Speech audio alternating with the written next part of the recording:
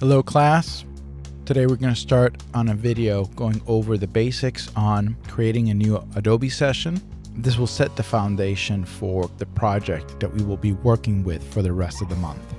So let's start by creating a new Audition session.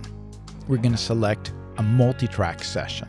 A multi-track session allows you to have more than one audio file at the same time for you to process, listen, manipulate, and blend or mix together, much like we will need in this class where we will be having dialogue, sound effects, and music audio files that we will have to blend together. Let's start by naming this session.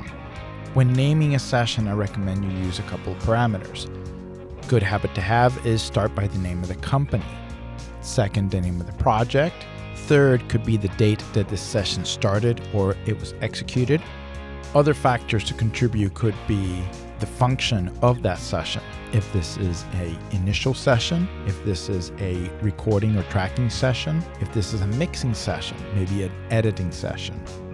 A habit I've created through the years is doing a save as on these sessions and changing that last parameter.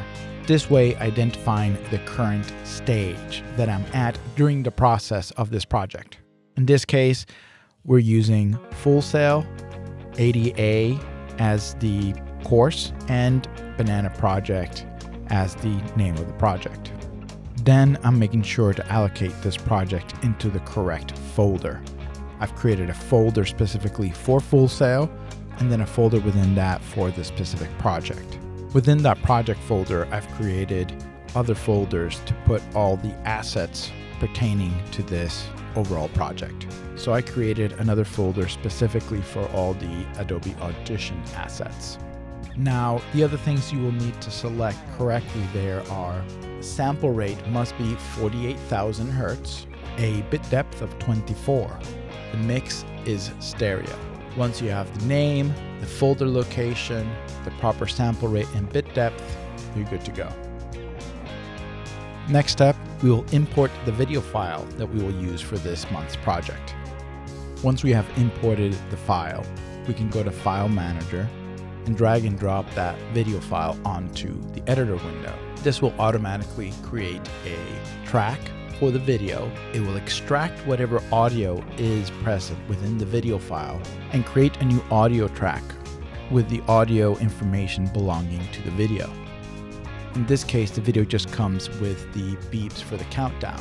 Next step, let's name all our tracks. Let's name these tracks according to the audio function they will have, whether it's dialogue or voiceover, music, or sound effects. Do not leave these tracks labeled as track 1, track 2, track 3.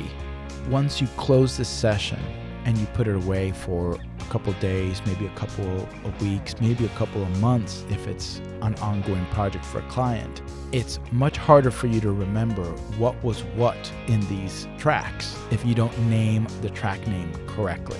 Make sure it's something simple, anything that will help in the process of quickly identifying what needs to happen.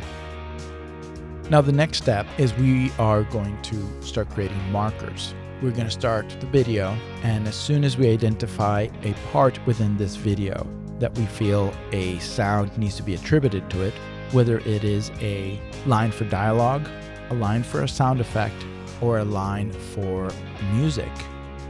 Next, we're going to go into the marker window and we're going to start renaming those markers based on what you see. So later you can do a printout or a screenshot of your markers. You can use these markers to quickly identify and create your audio storyboard.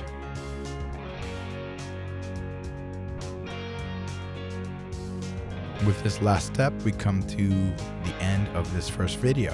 This is the basic process that you will need to accomplish on this week 1 to begin to be prepared for this project.